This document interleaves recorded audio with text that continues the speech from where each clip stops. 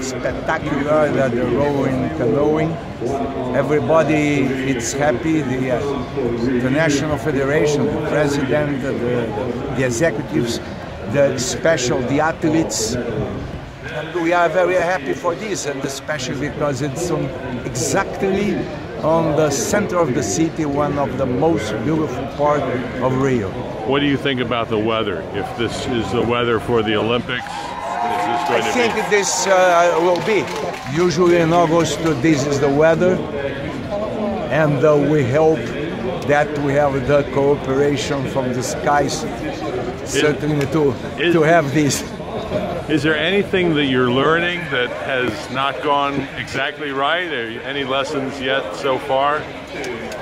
All the test events, we have one of the main objectives is to know what is not working, because we needed to solve this for the Olympic Games.